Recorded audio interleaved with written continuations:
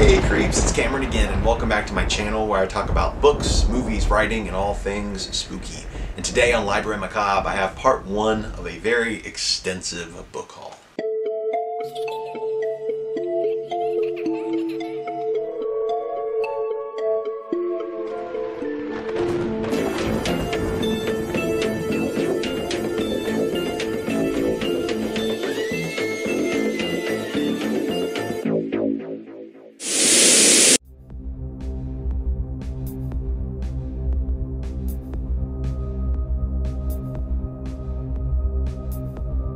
So in this book haul and in the next part, which I'll post very soon, I'm going to be showing you all the books that I got in August, September, and October.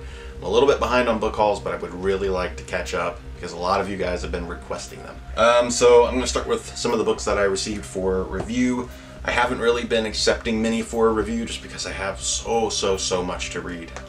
Literally like 100 books. It's insane. But I have received a couple of unsolicited books, and then there were a couple that I've accepted because they were on the shorter side. The first one right here, this was actually sent to me unsolicited, but I wound up receiving a copy in the Nightworms package. This is called Standalone by Paul Michael Anderson, and this is a kind of like a meta slasher novel, so obviously I'm very excited to read this. It's under 200 pages, so it's a nice quick read. I also received a copy of Who's There?, a collection of stories by Damas Rio.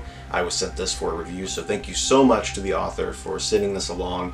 Very short, little short story collection, so I went ahead and accepted this. I've heard great things about it. A lot of people have really raved about it a lot, and I like the cover. It's very creepy. So I'm looking forward to getting into that one as well. Graveyard Smash, Women of Horror Anthology, Volume 2 from Candisha Press. This one I'm very excited to read. I have read one of the stories actually by my very good friend Janine Pipe, just because I was really excited to read her story.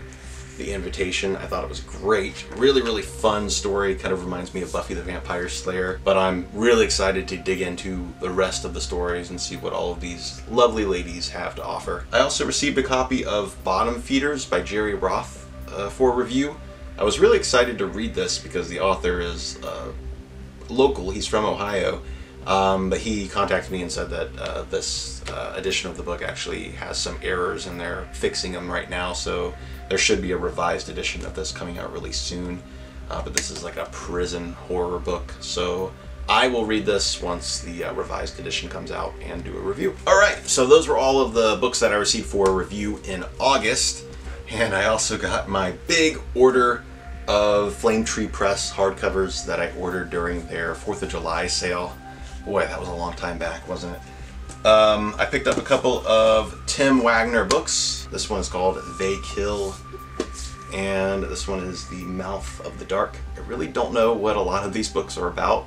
They were just so cheap, and I've heard that they're good, so I went ahead and just went for it. I also picked up The Haunting of Henderson Close by Catherine Cavendish. Heard great things about this author, and I believe this is just your classic kind of haunted house story. I had to pick up a couple books by Hunter Shea. So we have Ghost Mine and Slash, which is of course a slasher. I love slashers, so super excited to read this one, and this sounds really good as well. Those Who Came Before by J.H. Moncrief. I have heard, again, great things about this book. It's about a bunch of friends that go camping, and there's apparently a Native American spirit wandering the woods. That should be really cool. I ordered a couple of books by John Everson. This one is called The Devil's Equinox, and this one is called The House by the Cemetery. I've heard a lot about this one in particular. My friend John Tripp read this and really liked it, so he's been recommending that one to me, and I went ahead and just got this one because, I mean, look how good they go together. I should binge these. I also ordered D.W. Gillespie's The Toy Thief. I love this cover. Anything that has a creepy doll on the cover, I'm gonna get. And the last book that I ordered during the Flame Tree sale is Stoker's Wild by Stephen Hopstaken and Melissa Prusi. Not sure if I pronounced either of those names correctly. If I didn't, I am very sorry. This just sounds really fun. It's about Bram Stoker and Oscar Wilde teaming up. I think, to hunt down all kinds of supernatural creatures. It sounds like Penny Dreadful. It just sounds like a blast. Next is a tiny little book that I saw somebody post about on Instagram. I can't remember who. And I looked it up on Amazon and I had to buy it because it's adorable. It is called Dangerous Games to Play in the Dark, a guide to summoning spirits, divining the future, and invoking the supernatural.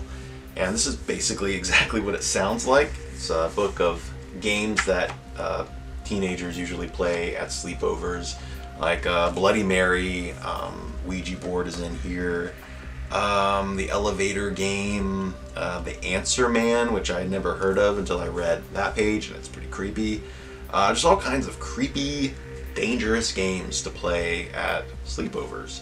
I certainly am not one to partake in games like this, just because it can't be too safe. But the idea of them really interests me. I just find it spooky. And I thought that if I read this, I might get some ideas for some spooky, scary stories. So yeah, there's Dangerous Games to Play in the Dark. I also ordered Dead Star Park by Mark Hill as soon as I saw, I think it was Well Red Beard, he did a review of this one.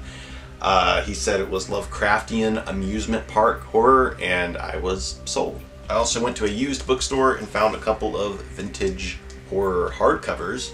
The first one here is a first edition hardcover of Haunted by James Herbert. Now, James Herbert is mostly a blind spot for me. I've not read a whole lot of his work, and I saw this and I had to have it because I love the gothic haunted house vibe. I also read the first page and it really grabbed me, so very much looking forward to reading this. And I also picked up a first edition hardcover of Deathbite. I actually have the paperback of this, but this is one of the rare cases where the hardcover is actually better than the paperback cover. I just like this a lot more. Of course I'm gonna keep my paperback because I am a completionist and a collector, but yeah, I had to pick this one up because it's awesome. Of course, I had to order my copy of Clown in a Cornfield by Adam Caesar. This is the really nice hardcover edition. I received an ARC of this that I recently reviewed, so I'll post that up there so you can go and check out what I thought. But of course, I liked it enough that I had to buy a hardcover to put in my collection. I was also at Barnes & Noble and I saw this book in the children's section. This is The Fear Zone by K.R. Alexander. And this guy's apparently written a lot of spooky middle grade books. And I saw this one and I had to have it. This just looks really, really fun.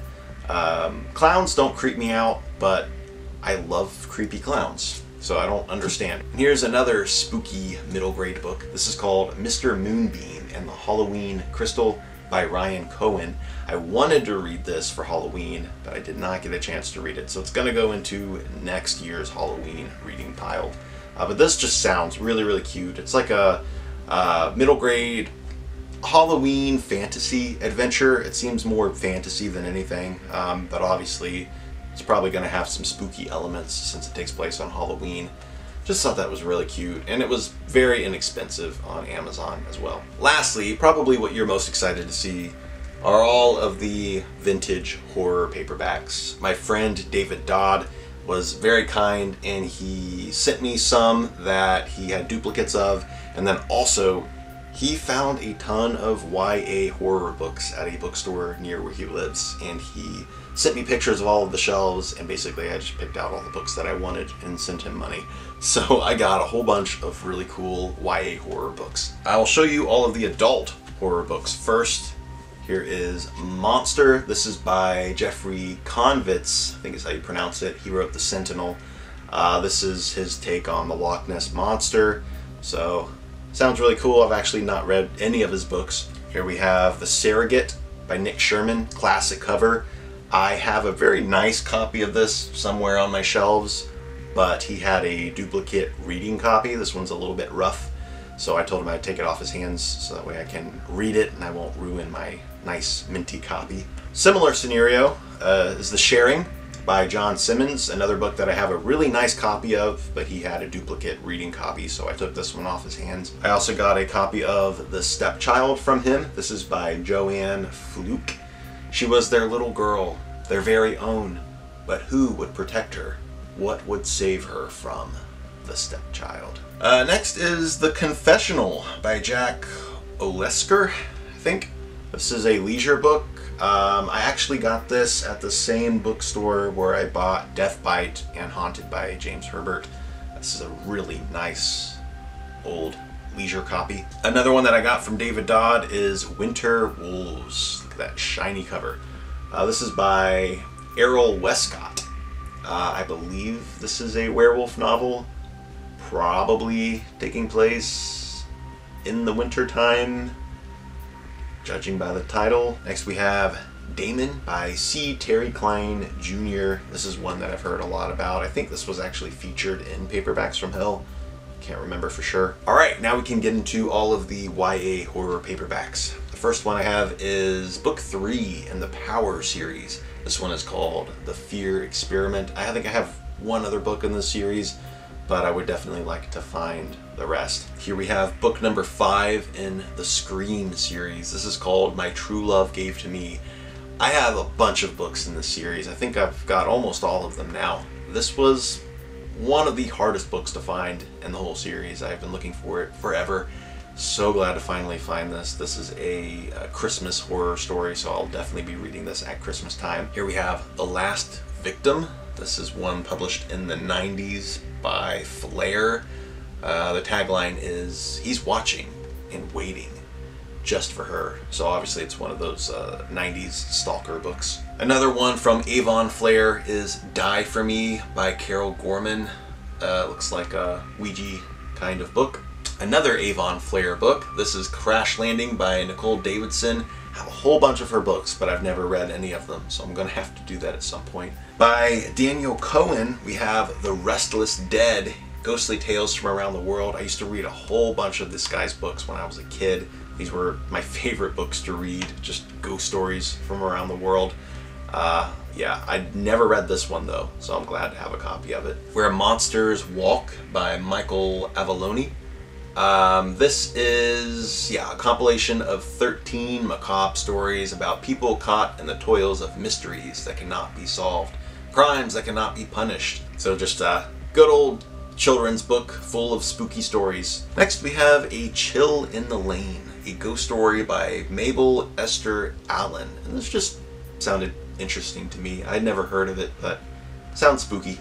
Here we have a book in the Shockers series, which I'd never ever heard of before. This one's called Dead End. This is by John Peel, who has written a lot of books, lots of YA, and I believe a couple of adult horror books as well. Okay, next up is Forbidden Doors. This is book number 1. It's called The Society. I didn't know what it was. I just saw the cover. I saw that it looked like a YA horror book, so I requested that David pick it up for me. And then I get it in the mail and I realize this is a Christian horror series. And I gotta tell you, I've read quite a few Christian horror books, especially growing up as a kid, and they're not good. But I don't know, there's just something so terrible about them that you can't look away. And I think this is going to be one of those. It says, Ouija boards, amulets, charm pouches, just kid stuff, right? At least that's what Rebecca and Scott think when they first moved to Crescent Bay. Then they run into the Society, a select group of students who practice occultic rituals using these objects, charm pouches. A group that decides Becca and Scott are a threat to them and their powers. Soon, the brother and sister discover the hidden power behind the games. Not until the final showdown, when their faith is put to the ultimate test, do Scott and Rebecca realize the awesome power and victory of God over darkness. I don't know, I just can't wait to read it. Also, we have Stage Fright. This is by Erica Field. Honestly, a lot of these books are probably just as bad as The Society is going to be, but I can't stop reading them. I love YA horror books from the 90s. They're just so much fun, and this looks like no exception. Here we have Tower of Evil by Mary Main, volume number 3 in the Midnight Secrets series. This is obviously cashing in off The Craft. From Harper, we have a book in the Dark Hearts series. This one is called Magic at the Crossroads by Daniel Parker. I have one of the other books in this series. I think there are 3 total. Can't remember which one it is. But right now I have 2 of the books, so I just need to get one more. By Simon Luke, we have Daughter of Darkness, which is a book in the Midnight Place series. Really cool cover on that one. Book number 2 in the Year of the Cat series. This one is called The Hunt. So obviously I need to get the other 2 books in this trilogy. And a book in the Taggart Point series. This one is called The Clown. I have one other book in this series as well. And I was looking the series up and I saw the cover of this one and I really, really wanted it. So glad that David was able to find this at the bookstore. So there you go. Those are all of the books that I got in August, and I will be back very, very soon to show you all of the ones that I got in September and October. Thank you all so much for watching, and I will see you in the next one. Later, creeps.